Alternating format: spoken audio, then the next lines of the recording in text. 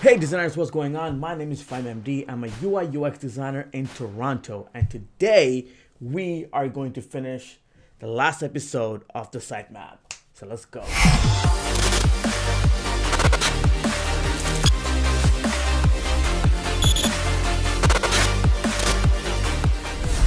Okay, so the first thing what I'm gonna do is open up Adobe XD, which is what I've done right over there. And then the second thing is what I'm gonna do is open up my notepad. So on the previous video, you guys have watched me create a sitemap on my notepad. So I'm going to take that information, which is right over there. I'm going to take that and put it on Adobe XD and create the whole sitemap flow.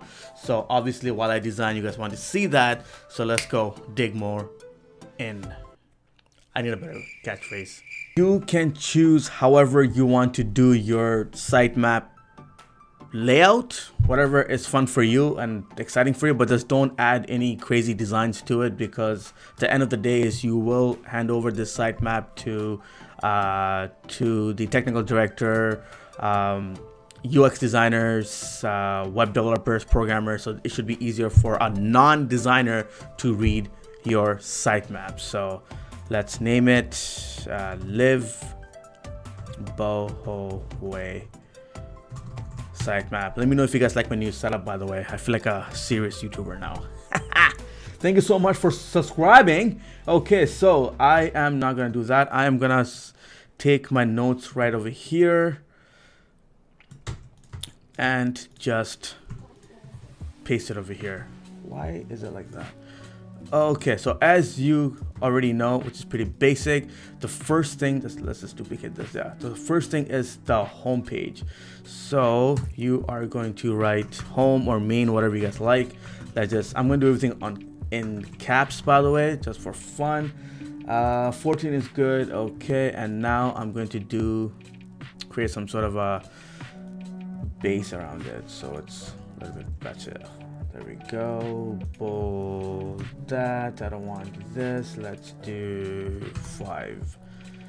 5 is better? No, let's do 8. There we go. 8. Just gonna go right over here. Make sure it's properly aligned and everything. You know, you don't want to embarrass yourself at the same time. So this is how all the pages will look like. Usually, majority of the time, you'll see that the sitemaps have main pages across the website, so you can do something like this, right? And then just ungroup everything so you can easily type the text that's inside.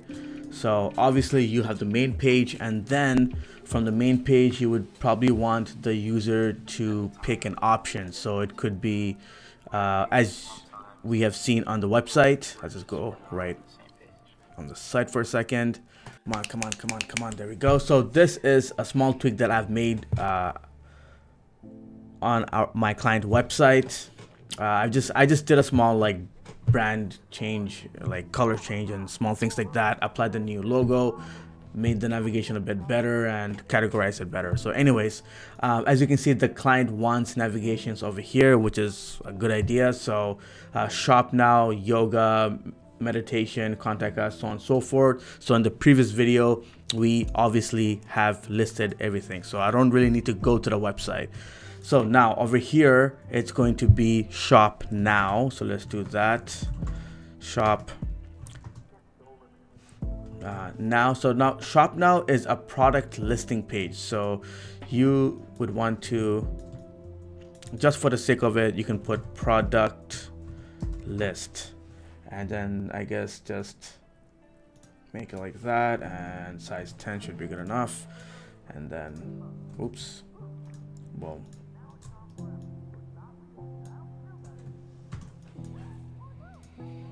And there you go. Let's just bring this guy a little bit like that. Okay, oops. Okay, so far so good.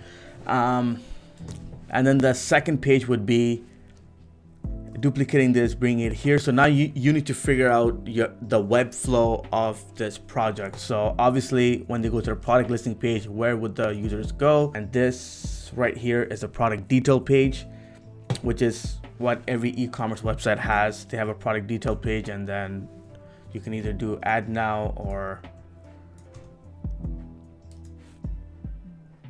or buy now. Okay, so let's do that. And then right after the product detail page, you have your options. So let's duplicate this twice. Like I said, if you want, you can have your outline, say for example, to whatever color you like. You can do this, you can do all black, whatever floats your boat. There's no right and wrong answer. So this right here, add to cart, buy now, we're going to apply it here. So let's do add to cart, and then buy it now. All right, we're good. Let's do that. Perfect. Okay, so this so far so good. And refund policy, terms of services, privacy policy, like you don't need to add that in your sitemap. If you want, you can put it like at the bottom. It doesn't really need to connect to anything. Contact us page and newsletter, you can also put that one somewhere down here. Okay, so and then the second one would be collections. Let's do one of these guys. Accessories.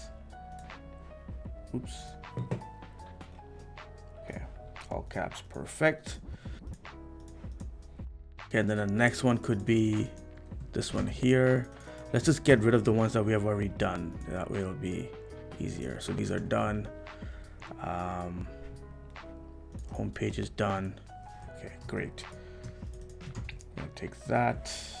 Center, all caps.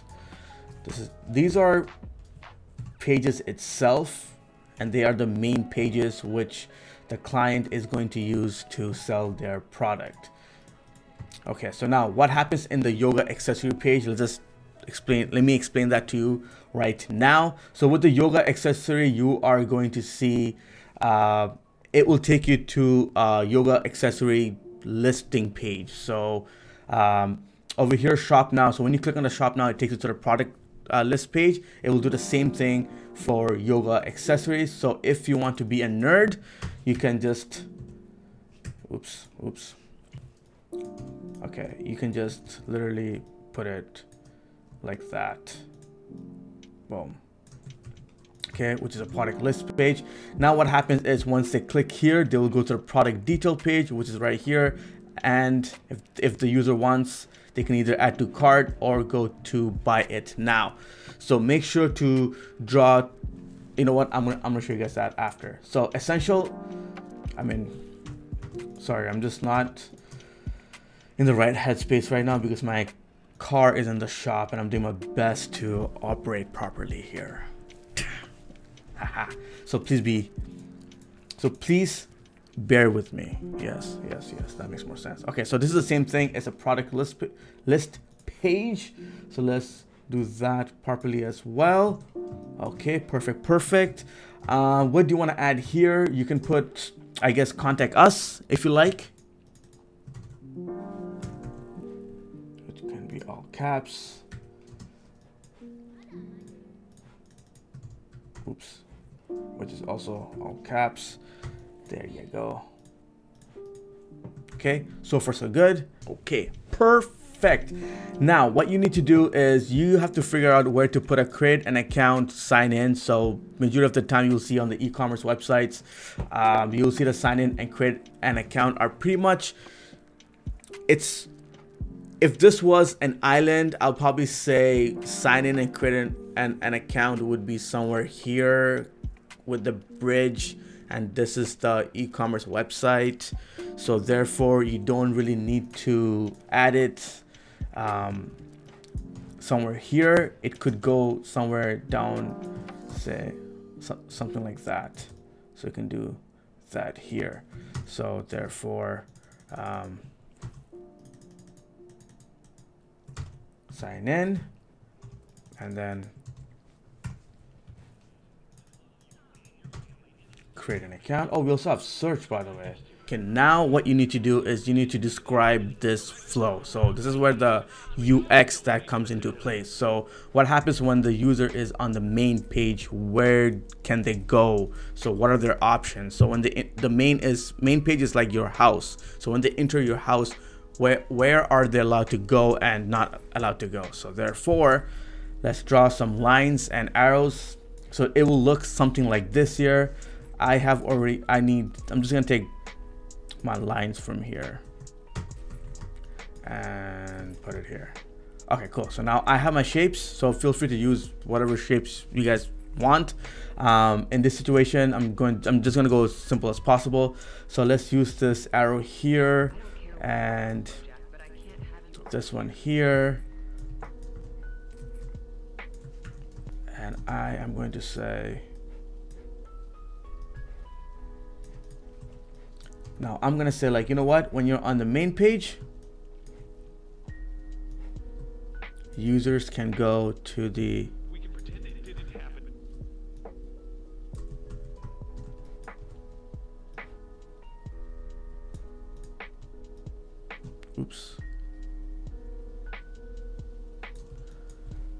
right here. Users can go to the shop now page, or they can also go to the yoga accessory. They can go to right here. Let's bring this person right there. You go here and you're there. Okay, perfect. Now we can do the flow over here. So now what happens is when they go to shop now is they can go to the product detail page, and then from there they can go to the best part of designing a sitemap is because you try to it's more clear to you before jumping into the wireframe stage. You'd realize that, oh, I'm missing this page, I'm missing that page, so you can figure that out by doing a sitemap. It's the whole purpose of it. Okay, so now from product detail page to add to cart, you go to buy it now, and then it just pretty much flows right after there. So you go to buy it now, go to checkout, and then from checkout, obviously you got your confirmation page. You can also have the user go from the product detail page. Let's do it here because we might need room here. Yeah, so you can go from the product detail page to buy it now. So you can just extend the line all the way here. Take this guy, make it go like that, and oh, oops, how did that happen? Okay, go like that. Make sure to always save your work, guys. Always save your work, and then you can take this arrow and just 1, 2, 3 back. It's much better. And then there you go. See, so from the product detail page you can go straight to the buy it now. You cannot go to the checkout page because you have to go either to one of these processes to go to the checkout page. Okay, however, if you have already made your purchases, you can go straight to the checkout page and then give your credit card details and stuff like that, which is in the checkout page, obviously. Okay, so you can do that. That's more clear. So you have your shop now, which is a product list, and then you have your product detail page, add to cart, buy it now, checkout, confirmation. Or you can just go from the product detail page all the way to buy it now and then checkout, confirmation. So far so good. Now here, with the yoga page here, you can do the exact same thing. Okay. Now the question is, do you need to create, do I need to duplicate this and paste it all the way down here, like add to cart, buy it now, checkout, so on and so forth? What do you think the answer is? If you have answered no, good job. So you can just take this right here, duplicate it, say, let's just do it here. Okay, perfect. Okay, there we go. So as you can see, from the yoga product detail page, you can go straight to add to cart and then pretty much follows. Or you can take this guy, oops, just duplicate this one, bring it up like this, Let's do that. I hope you know what I'm trying to do. Yeah, if you guessed it right, man, good job. And that's right. You can go like this and just boom. See, there you go. So yoga detail page, you got two options: add to cart or buy it now. Okay, so far it is looking great. So this is pretty much the same thing we can do. So let's just take okay, so that's that. And the contact us page is pretty much taking this, go like this.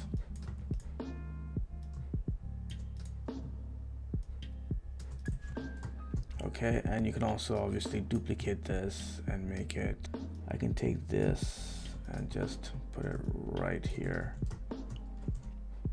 and put the circle thingy over here, which will tell me that you can either go to the main page.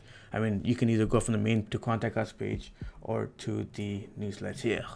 Okay, this could be floating around, guys. You don't need to be as like that detailed because this is a search engine, and I feel like if you want the best search engine, you kind of need to build a sitemap separately for it.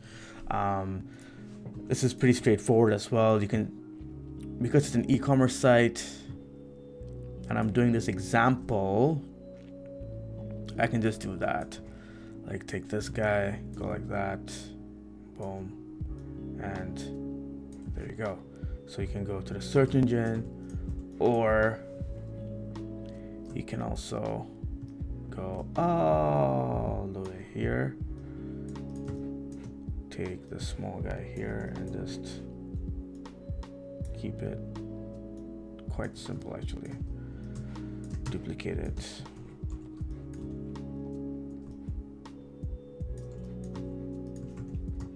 See, there you have it. Pretty nice, straightforward sitemap. Okay, I hope this whole process made sense to you guys. Man, I loved it. I honestly love creating sitemap. I think it's the best way to actually sit, think, and go through this entire flow.